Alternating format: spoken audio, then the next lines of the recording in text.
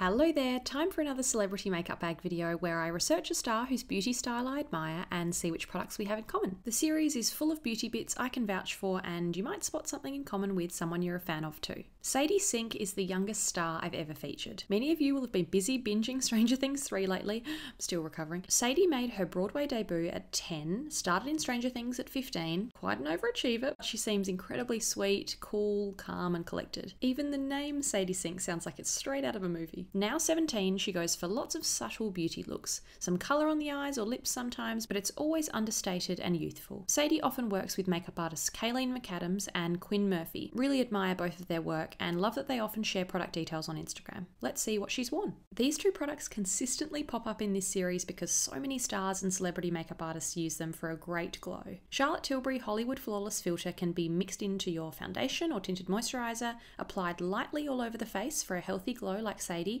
or worn as a more intense cream highlight. Certainly a celebrity favourite, and I can see why. Sadie was pretty in pink at the recent Stranger Things 3 premiere in Pat McGrath makeup. Kayleen McAdams applied the Skin Fetish highlighter and balm duo with a balm end for a dewy glow and an intense cream highlight. I believe she used more of a pink shade than mine, and the packaging's also been updated. Still a great versatile product. Sadie's romantic flushed Golden Globes look in 2018 was courtesy of this Chanel Palette Essentielle in Beige Clair. 3 cream textures to blush, highlight and conceal. The blush is my favourite, a really pretty dewy neutral peach, but Sadie wore the highlighter and concealer. I'm pretty addicted to my Clé de Peau concealer, so I don't use this one too often, and the slightly cream to powder feel of the highlighter means I prefer it all over the lid as a glowy eyeshadow. Chanel's Jus Contrast Powder Blush is a classic, with a signature floral scent. The texture is light and silky, so as a big cream blush fan, it's a powder I'm not afraid to apply. Sadie has worn the pinky shades Quintessence, Rose Initiale and Rose Bronze,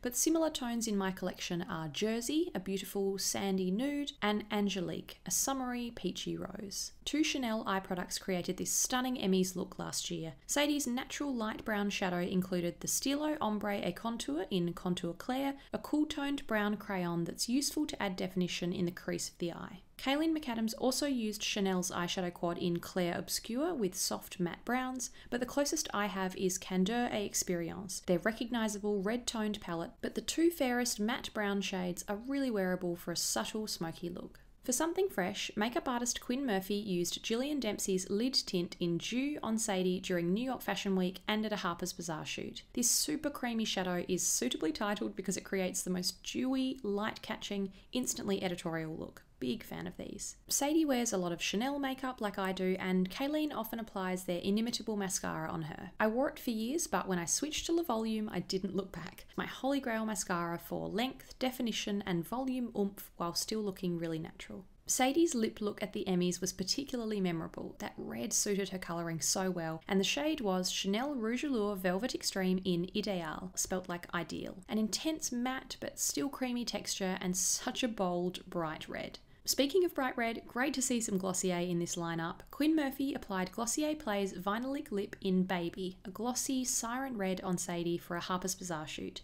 Love this comfortable formula. It has a sweet apricot flavour and never feels sticky. Back to her polished Golden Globes look, and this lip shade was Chanel's Precision Lip Definer in 34 Natural, a famous flattering neutral, and their Rouge Cocoa Gloss in the sheer baby pink colour Icing. The shade I personally love from this line is Caramel, a rich brownie nude. I'm rarely a gloss person, but I love this formula. It's so luxurious and smooth with plenty of colour payoff. Pretty impressive list of red carpet looks for someone so young. Certainly excited to see more of Sadie's work. I'd love to hear which look was your favourite and if you spotted any products in common with her too. Let me know if you're a Stranger Things fan as well. What did you think of season 3? Hopefully we don't have to wait another 2 years for the next one. Thanks for watching. See you next time.